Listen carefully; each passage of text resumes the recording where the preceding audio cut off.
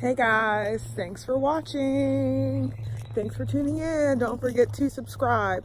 Okay, if you're watching this, then you are someone who is suffering from food allergies.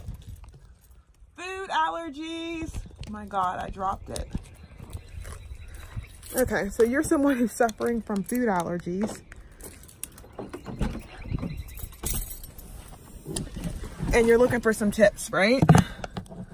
So let me first start by just giving you a little bit of information. Welcome to my crazy life. Okay, so I have a 13-month-old son.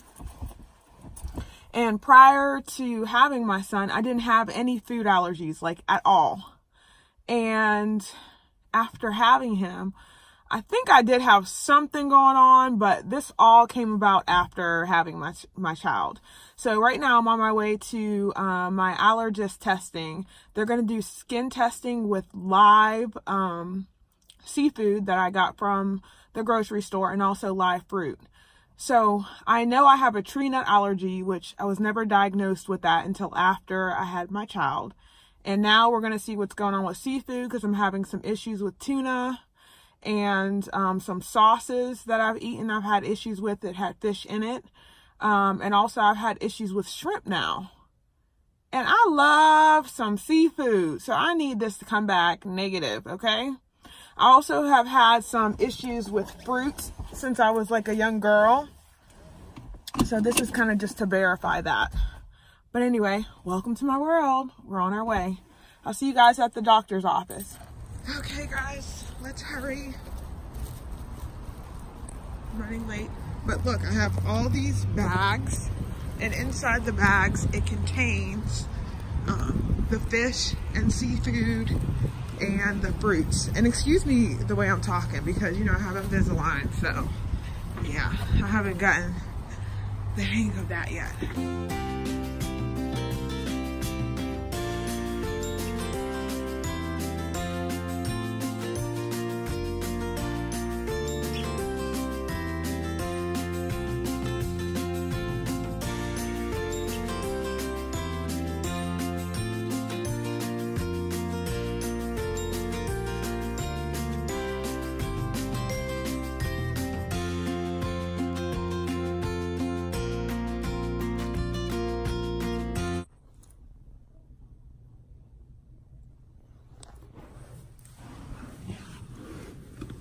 Okay guys, so I am back in the room now. They have taken my samples of food to prepare them for the allergy testing.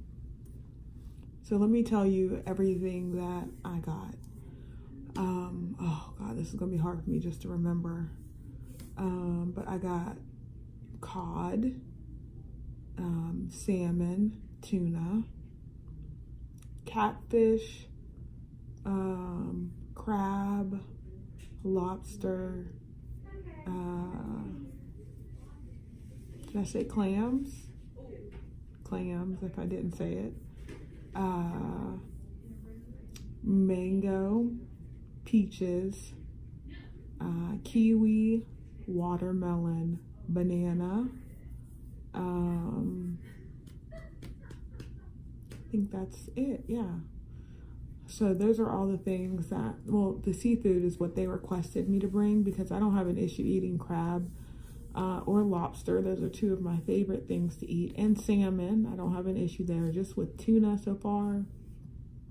And some fish sauce, I don't know, that was in like a barbecue sauce once, and that they used Worcester sauce in chili, and it's not them, it's actually my mother-in-law. It was the best chili I had ever had. I was so excited about it, and then I got sick.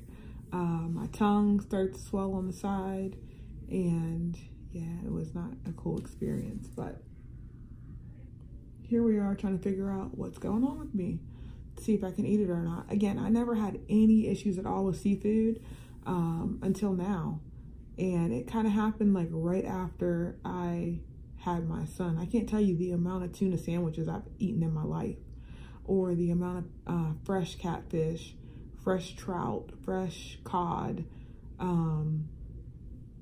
my dad is a hunter fisherman. So growing up, I mean, weekly, I ate probably twice a week. I probably had fish in my diet as a kid growing up. So yeah. One thing I didn't bother testing was tilapia. I don't eat tilapia, so I figured there was no real reason for me to test for that. But anchovies is actually in, or was in, one of the barbecue sauces that I had. So I wondered if there was some sort of a test for that. But it's kind of hard to get anchovies, by the way, for you to even have it fresh, because it needs to be fresh for it to be something they can test with. Yeah. So anyway, I'm just waiting. She said, "Ooh, you're gonna leave here smelling really good today." I hadn't even thought about like how I was gonna smell, or, you know, the fact that they're like putting it on my skin. Ew. And I wore my Nine Mays Gourmet merch today. So I totally would not have worn this if I knew I was gonna be all stinky afterwards. But anyway, we'll see what happens when she comes back. I'll see you guys soon. So here's what it looks like. It smells absolutely disgusting. All right, guys. I'm supposed to lay very still for the next 15 minutes. But I was just talking to my nurse, and she was saying that she has shellfish allergies to shrimp specifically. And she said that she had to take an antihistamine before she came in here to prepare my samples, because even the smell will cause her to have a reaction. Oh my God. And she also said that she also has nut allergies. So she's allergic to tree nuts and peanuts. And she said she did not have any nut allergies prior to her pregnancy with her son. After her pregnancy, then she developed the tree nut peanut allergy. She did have the shrimp allergy prior to her pregnancy, but it just like feels good to know that I'm not crazy. And I know you're probably watching this saying, "Oh my God, I'm not crazy either."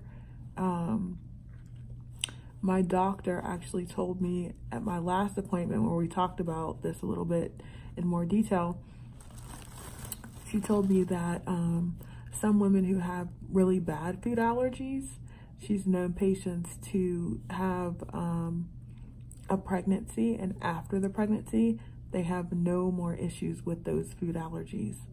Wow. I need to do this again, I guess. I don't know. It'd be my luck that I would have another baby and then have more allergies. I don't know.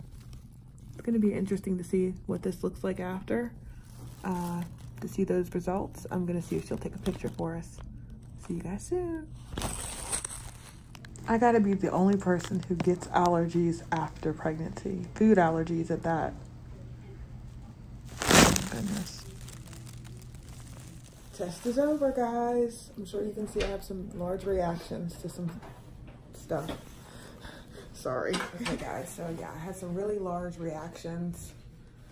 Let's see if you can see them.